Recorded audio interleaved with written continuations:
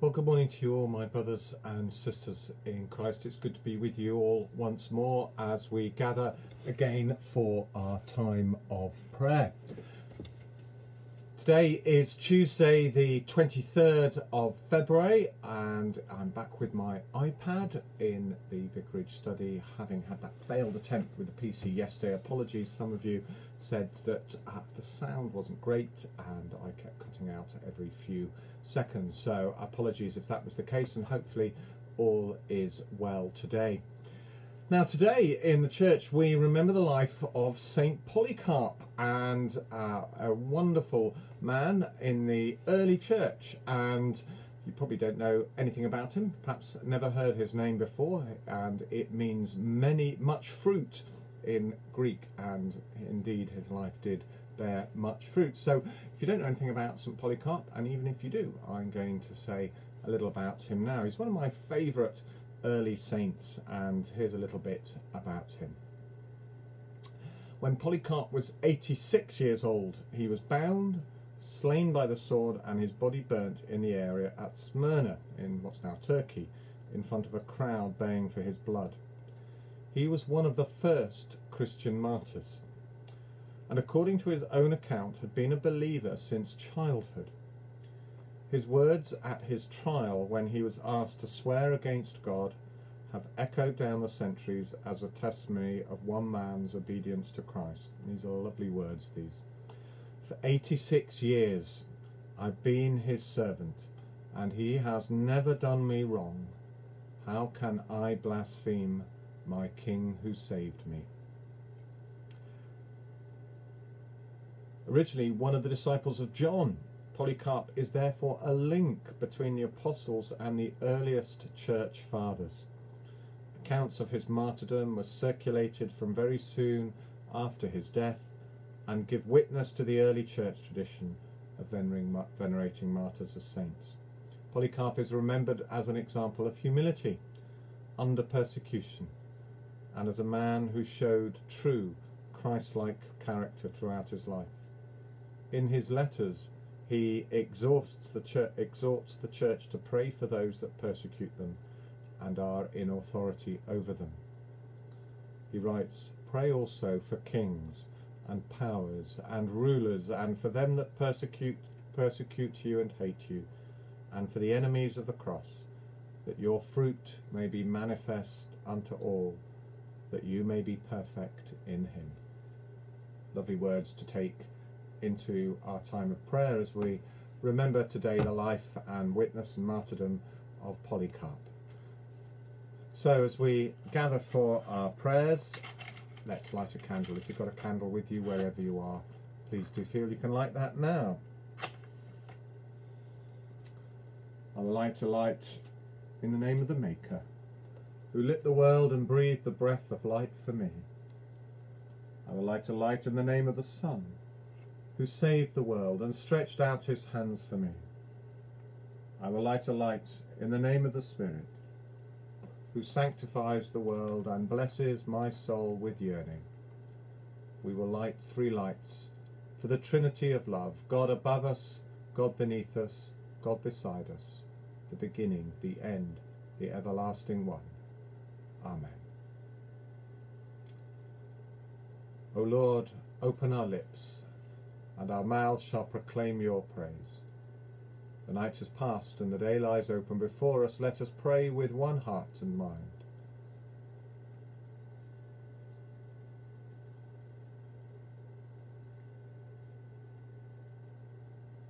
As we rejoice in the gift of this new day, so may the light of your presence, O God, set our hearts on fire with love for you, now and forever. Amen. So let's turn to our psalm now. We're going to use Psalm 28, which is the psalm we're using all week.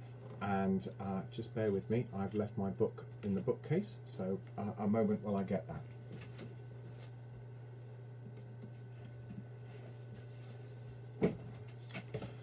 Some of you will be able to see the words on the screen, or you may have the version that we use from Common Worship, and if so, then do join in as we pray together Psalm 28. To you I call, O Lord my rock, be not deaf to my cry. Lest, if you do not hear me, I become like those that go down to the pit. Hear the voice of my prayer when I cry out to you. When I lift up my hands to your Holy of Holies. Do not snatch me away with the wicked, with the evildoers, who speak peaceably with their neighbours while malice is in their hearts. Repay them according to their deeds, and according to the wickedness of their devices. Reward them according to the work of their hands, and pay them their just deserts. They take no heed of the Lord's doings, nor of the work of his hands. Therefore shall he break them down and not build them up. Blessed be the Lord, for he has heard the voice of my prayer. The Lord is my strength and my shield. My heart has trusted in him, and I am helped. Therefore my heart dances for joy, and in my song will I praise him. The Lord is the strength of his people, a safe refuge for his anointed. Save your people and bless your inheritance. Shepherd them and carry them forever. Glory to the Father, and to the Son, and to the Holy Spirit, as it was in the beginning, is now, and shall be forever. Amen. So let's turn to our reading now, which is today from the Gospel of Luke, chapter 14, parable of the wedding banquet, followed by the reflection today from #LiveLent.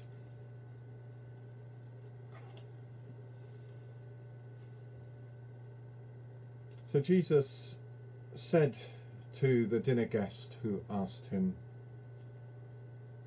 "Someone gave a great dinner and invited many. At the time for the dinner he sent his slave to say to those who had been invited, 'Come, for everything is ready now.' But they all alike began to make excuses. The first said to him, 'I have bought a piece of land and I must go out and see it. Please accept my regrets.' Another said, 'I've brought 5 yoke of oxen and I'm going to try them out. Please accept my regrets.' Another said, 'I have just been married and therefore I cannot come.' So the slave returned and reported this to the master. Then the owner of the house became angry and said to his slave, 'Go out at once into the streets and lanes of the town and bring in the poor, the crippled, the blind and the lame.' And the slave said, 'Sir, what you ordered has been done and there is still room.' Then the master said to the slave, 'Go out into the roads and lanes and compel people to come in so that my house may be filled. For I tell you, none of those who were invited will taste my dinner.' This is the word of the Lord. Thanks be to God.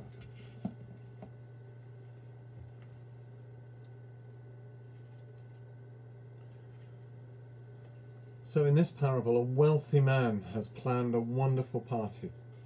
He's invited all the great and good of that area.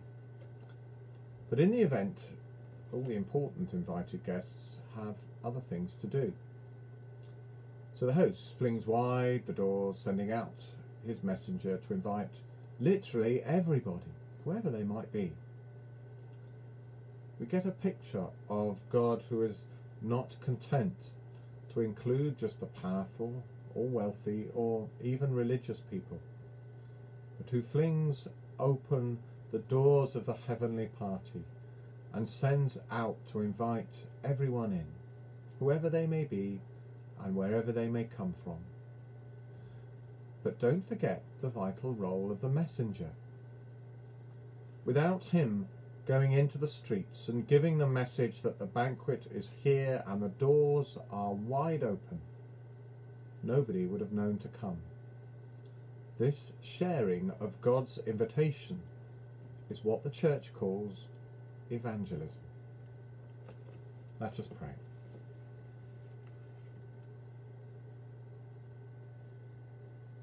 Loving God, thank you that you invite everyone into your great feast. Help all those whom you invite to hear your invitation and to receive it with joy.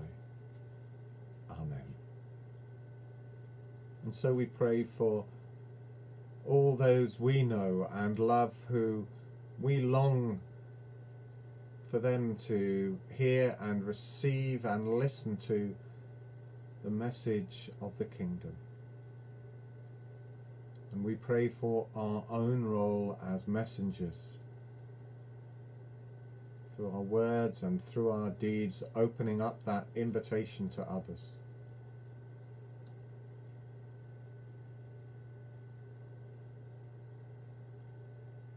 As we remember today St. Polycarp, we give thanks for his life and his witness.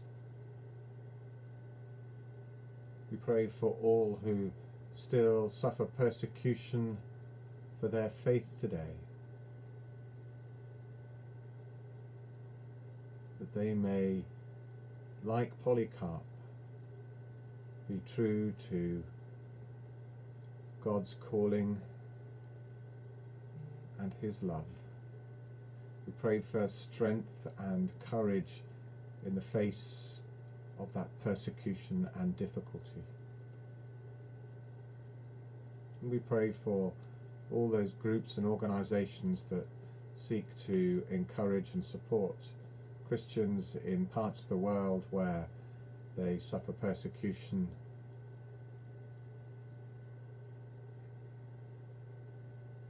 Father, we pray this day for the peace of the world.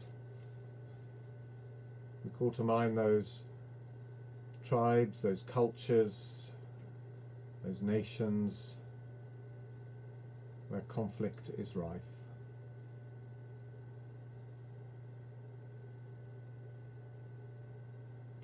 Pray in particular for the people of the Yemen, of Syria,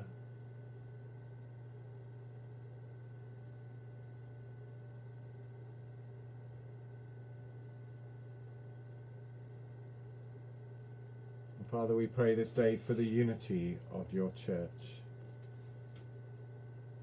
which is your promise to us, your gift to us, your hope for us.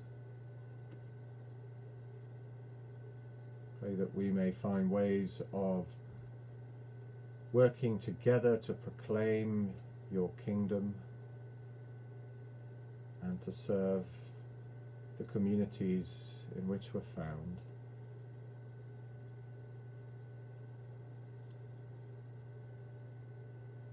We give thanks for our fellow Christians who worship in different churches in our local area,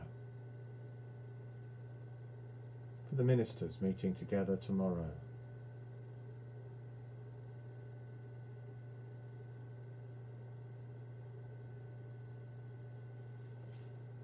and as we begin to look forward in hope at the easing of lockdown measures, we continue to pray, Lord, for our leaders and for this country. Loving God, your Son, Jesus Christ, came that we might have life and have it abundantly. Pour out your blessing upon our nation. Where there is illness, bring your healing touch. Where there is fear, strengthen us with the knowledge of your presence. Where there is uncertainty, build us up in faith. Where there is dishonesty, lead us into truth. Where there is discord, may we know the harmony of your love. This we ask in Jesus' name. Amen.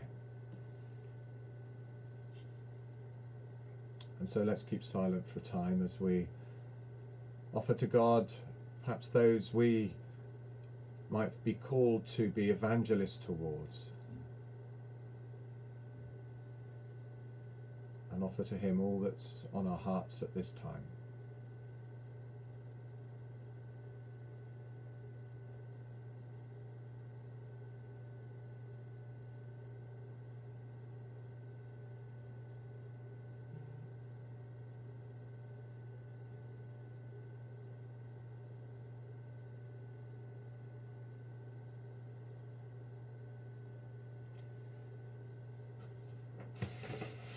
And so we pray too for the people in our own communities and churches, and today for the people of Allerton, remembering especially Helen and Paddy and family, Lindsay and her family, Ian, Sarah, Freddie and Izzy, Philip, Ted and Jean, Gina, Brian, James, Jess and Joe, Annabelle, Andrew, Xavi and Caleb.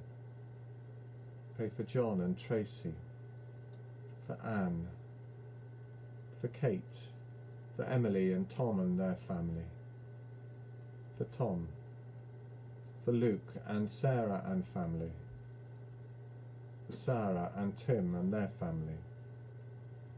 Pray for Sheila, for Angie and John, and for Doris.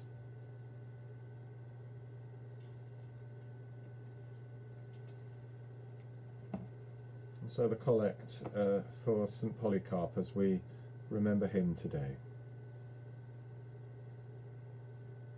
Almighty God, who gave to your servant Polycarp boldness to confess the name of our Saviour Jesus Christ before the rulers of the world, and courage to die for his faith, grant that we also may be ready to give an answer for the faith that is in us, and to suffer gladly for the sake of our Lord Jesus Christ, who is alive and reigns with you in the unity of the Holy Spirit, one God, now and forever.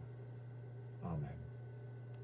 And let us pray with confidence as our Saviour has taught us. Our Father, who art in heaven, hallowed be thy name. Thy kingdom come, thy will be done on earth as it is in heaven. Give us this day our daily bread, and forgive us our trespasses, as we forgive those who trespass against us. And lead us not into temptation, but deliver us from evil. For thine is the kingdom, the power and the glory, for ever and ever. Amen. The Lord bless us and preserve us from all evil, and keep us in eternal life. Amen. Let us bless the Lord. Thanks be to God.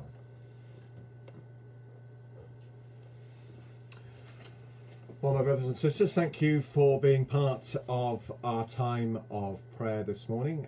It's good to see a number of people saying hello, and so I need to say hello to Helen, to Angela, to Dot, to Susan, to hello to Elizabeth, to Susie, to Mary, and to Angie, and I'm sure to others. So find your names up on the screen. Today it's the day when I have my cycle prayer pilgrimage, a wheel and a prayer, and I'll be out and about around the Benefice, stopping at the sub-settlements, the villages, the hamlets that make up our Benefice, and praying for the people who live there. I'll put something up on the Facebook page in a moment as to where and when I'll be, and please do feel that you can come out and join me at any of the stops and we can pray together. Don't forget also Sam's Lent course. You can find the first of the videos up on our YouTube channel, and you can follow that on your own, or if you want to be part of a group, there's one meeting this evening and one meeting on Thursday evening, and so you're going to need to hurry to get in contact to book in for one of those if you want to be part of a group during Lent. That's it, I think, for this morning. I'll be back tomorrow morning at 9 o'clock for some further time of prayer. We'll be looking at the next parable and the next reflection in #LiveLent. And in the meantime, everyone, do take care and God bless.